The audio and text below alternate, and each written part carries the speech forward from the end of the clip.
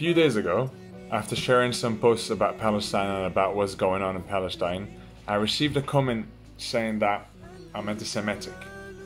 Now, I'm not going to sit here and defend myself, but what I would like to do is shed some light on the difference between anti-Semitism and anti-Zionism. Anti-Zionism is not the same as anti-Semitism, and unfortunately today, anti-Zionism is often conflated with anti-Semitism. It should be clear that they have nothing to do with one another. Anti-Zionism rejects the idea of an ethnic, religiously supremacist state in Palestine, while anti-Semitism is hate Jewish people for being Jewish. The Zionist state of Israel does not represent the views of all Jews. Anti-Semitism is a crime, but anti-Zionism is a duty.